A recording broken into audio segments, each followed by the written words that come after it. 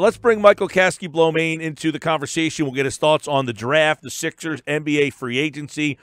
He covers the Sixers for 97.3 ESPN.com. He's an NBA writer at 24/7 Sports. He's a member of the Pro Hoops Writers, Professional Basketball Writers Association, and, of course, kind enough to join us right now on the Boardwalk Honda hotline. So, MKB, give me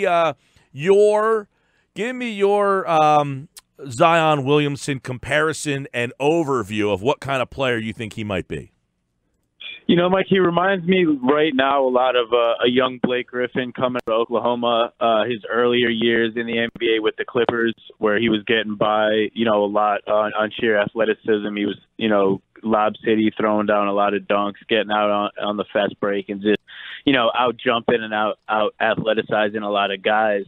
But then ultimately, you've seen Blake deal with injuries and kind of take a next step where he's developed, a face-up game, a turnaround, even all the way out to the three-point shot.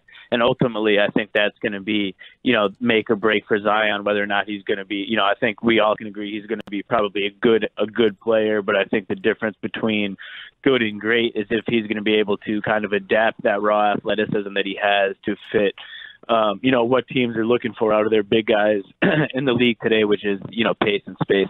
So I would say probably, a young Blake. Do you think that he makes an instantaneous impact, right off the bat, where he's an all-star as a rookie, 20 points a game, or because people are talking about he's the most anticipated player since LeBron James and all this stuff. I don't know. Maybe I'm just I'm a little skeptical that he's going to turn like the Pelicans around in 1 year.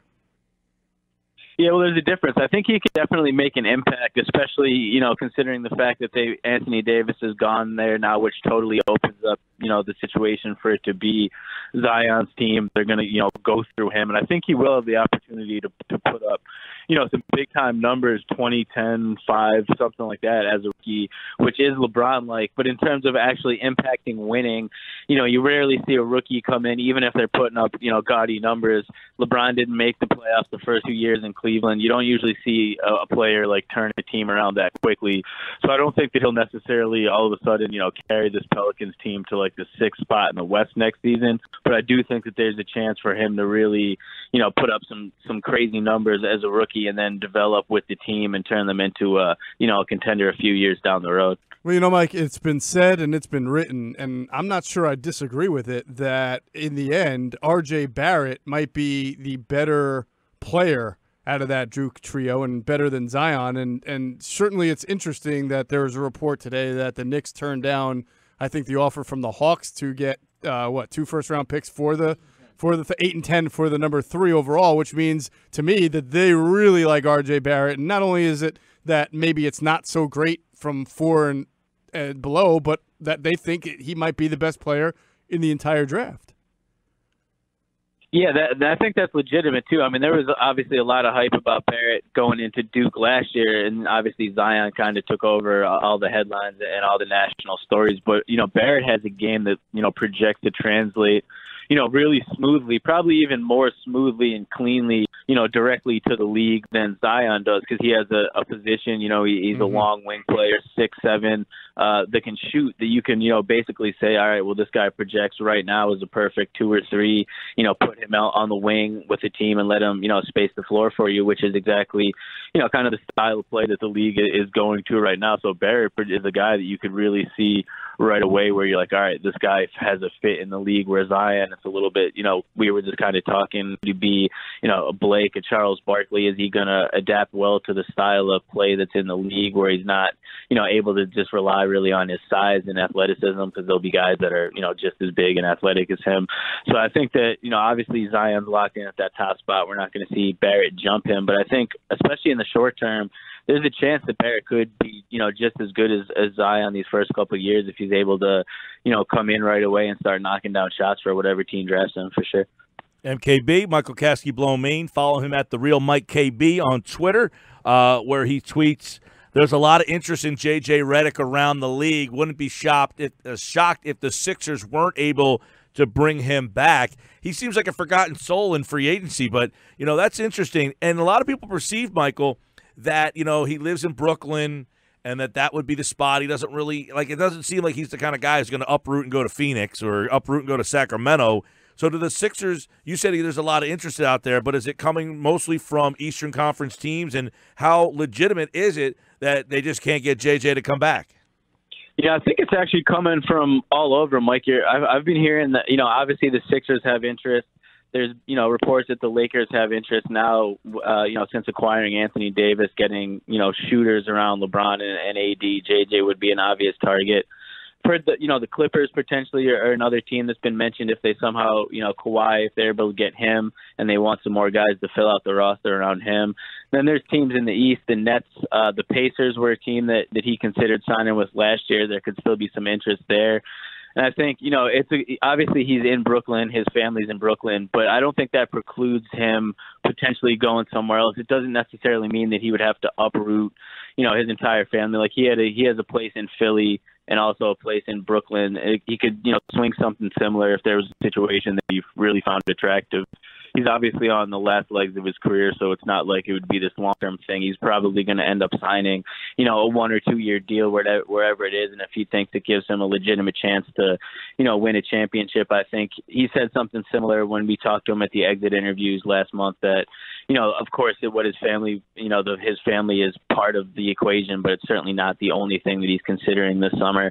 So I think the Sixers will certainly have competition. And, Mike, like you said, he's kind of a forgotten guy when you're talking about Jimmy, Tobias. And, after those guys are, potentially signed or not, it's a question of if the Sixers are going to have the amount of money that JJ could be looking for, or if another team will come in and give him, more money and a similar role that the Sixers could offer him. What's his future, Mike, if the Sixers run it back and they bring back Jimmy and bring back Tobias, and even if they're able and he wants to come back and they do it, I still feel like if the kid is ready, then Zaire Smith has to probably be a starter, and you're better off having JJ coming off the bench. Yeah, I absolutely agree, Jeff. I think that JJ's days as a starter, at least on a championship caliber team, are behind him. I think if he were to come back, in Philly, he would have to be in a reserve role. And that doesn't mean he's not going to play a big role. And it doesn't mean that, sometimes at the end of games, he's not going to be out there. He's obviously a huge weapon for them on the offensive end. But I think we all know, the liability on the defensive end and just the, kind of the one nature of him. He's a floor spacer. He can't really create. He's not a guy that's going to put the ball on the floor and take it to the rim himself. I think the Sixers would really benefit from a guy that could, more of a two-way player and more of an all-around offensive player in that starting spot. Now, whether that would be Zaire after, an offseason of improvement, or if it's, another guy from the outside that they bring in, like, let's say Danny Green, something like that, just, another free agent that's going to be out there. And then you bump JJ to the bench. I think that'll help, not only round out this second unit, but make the Sixers that much more formidable, especially defensively in that first five. Hey, what do you think is the ceiling of growth in terms of personnel this offseason? Is Jimmy and Tobias coming back the height of what they can achieve, or do you think there is a bigger potential plan? Let's say they just don't bring one of those guys back, or they don't bring both of them back. What is the height of what this offseason can look like? It's really tough, Mike, because, if you go down the list and let's say they don't bring those guys back, most of the other big names, you really don't hear the Sixers associated with them or mentioned. And you don't see a situation where, Kevin Durant's not going to be signing here. Kawhi's not going to be coming here. Kyrie, those guys aren't going to be coming here. Most of them will, Klay Thompson will probably stay in Golden State. So if the Sixers end up losing out on either both or one or the other of Jimmy and Tobias, you're looking at a situation where they'll probably have to go out and sign, a couple mid-level guys rather than another big-name player, which is, a situation that they kind of painted themselves in last year, where Elton went all in on these guys that were on expiring contracts. The Sixers only have 4 guys under contract for next season now, so they're limited in what they can do outside of those guys. They don't have max space unless it's for those two specifically, so they can, dip into the luxury tax to pay those guys. But if if Jimmy stays and Tobias walks, they don't necessarily have a second max spot to even tempt one of these top guys with. So I think the best case scenario really is that they're able to bring both of those guys back. If not, the talent level of that first five might end up having to take a step backwards. Well, let me pitch this to you, Mike, and you tell me if you like it or not. If they were to lose Jimmy Butler, and as you mentioned, not be able to get a Kemba, not be able to get like a Kyrie Irving, if they put a lot of money and probably a max into Chris Middleton, who I believe is an unrestricted free agent, they got a lot of them, by the way. The Bucks. Take Butler's spot. I thought he had a pretty good playoffs. I think he averaged 17 points in the playoffs. He averaged over that in the regular season. Shot really well from three-point land during the postseason. I think he'd be not a name that everybody would fall in love with, but a pretty good alternative if you can't bring back Jimmy. Yeah, that's not a bad name. He's somewhat similar role to what Tobias could play, and it is something that the Sixers would have to consider if they end up losing one of those guys. Mm-hmm. And ultimately, at the end of the day, the Sixers are going to go as far as Embiid and Simmons take them moving forward. So as much as this summer is about the free agents for the Sixers, it's also about those two guys.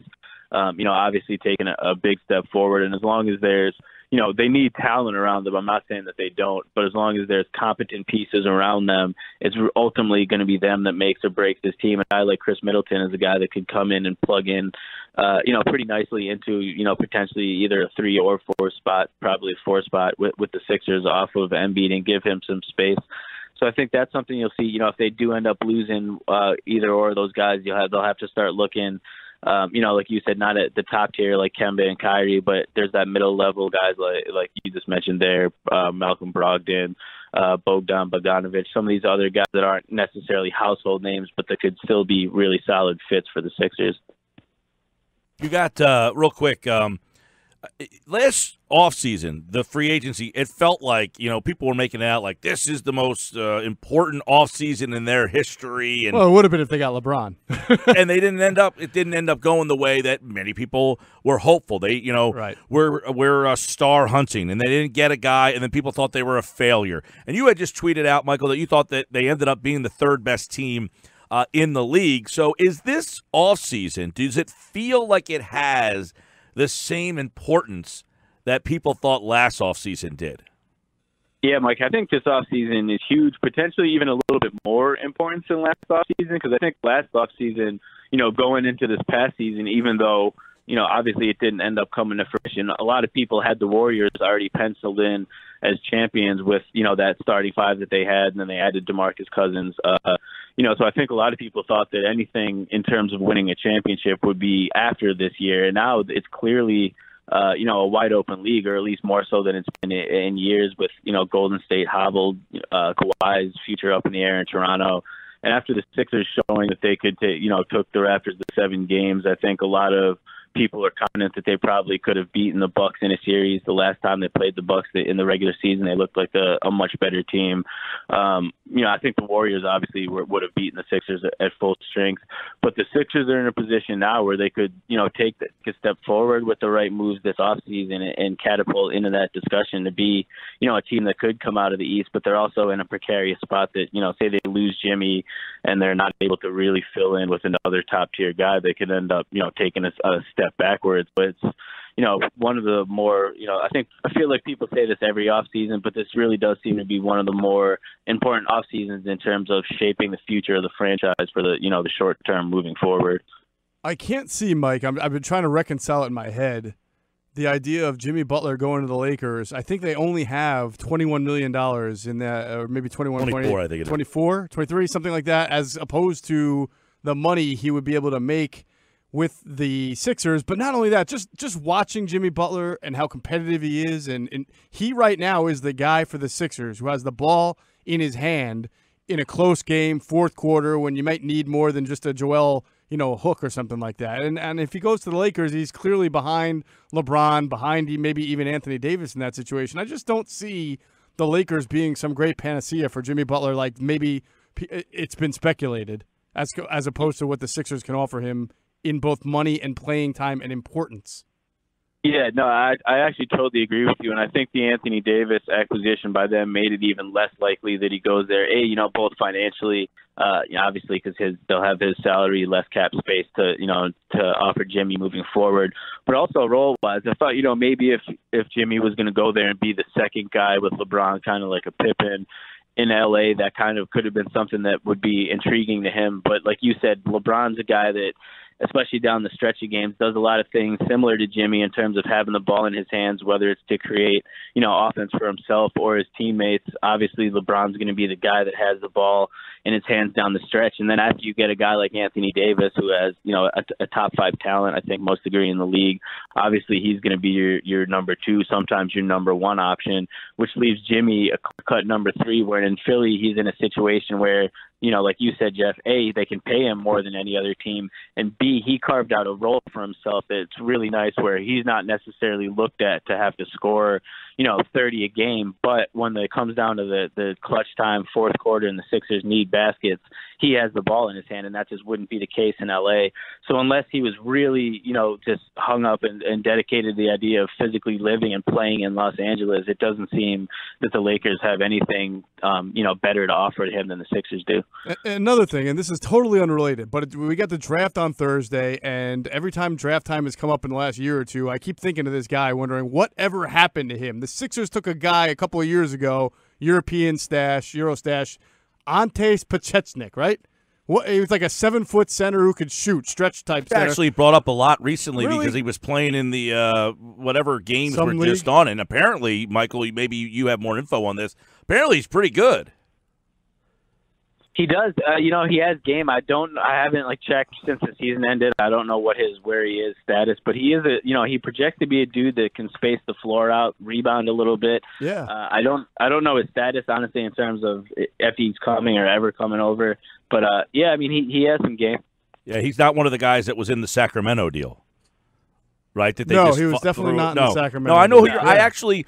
He was playing in the World Games or something. He was like Porzingis, his best friend, too. I think he's I know exactly who you're talking about. I'll find his name and throw it out there. But I just was reading about this guy about a month ago, and somebody might have tweeted it to me about, hey, what about this guy coming over and playing with the Sixers because he apparently is very successful in whatever. It's like the whole thing, you see the draft, you see the guy taken, and all they do on ESPN or whatever it is show you the highlights, and you become enamored. It's like, wow, he looks just like Porzingis, same type of game, and it's like, hey, where is he? Speaking of the draft, Michael, and we'll talk more draft on Thursday's show, but speaking of the draft, a guy came up to me yesterday and said, all right, what are they doing with 24? And I threw out my pick for him, and he was like, really?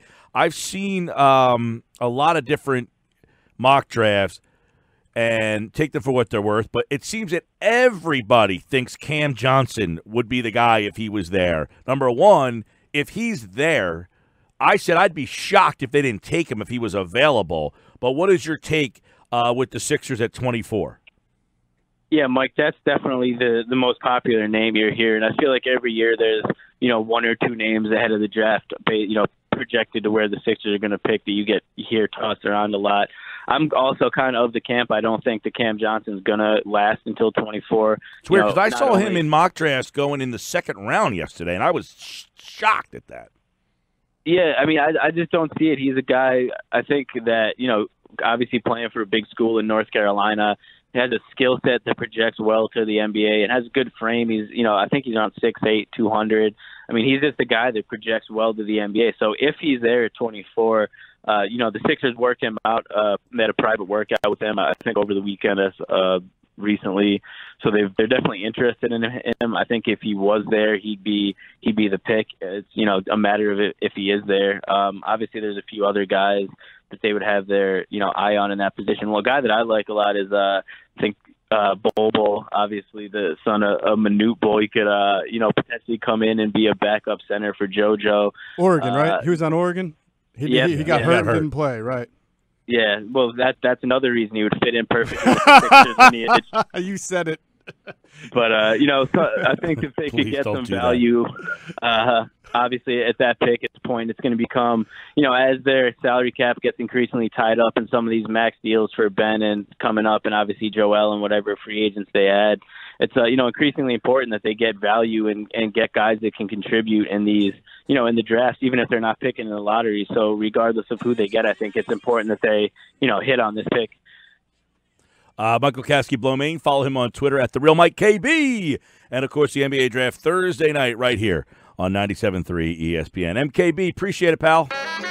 Thanks, guys. Good talking to you.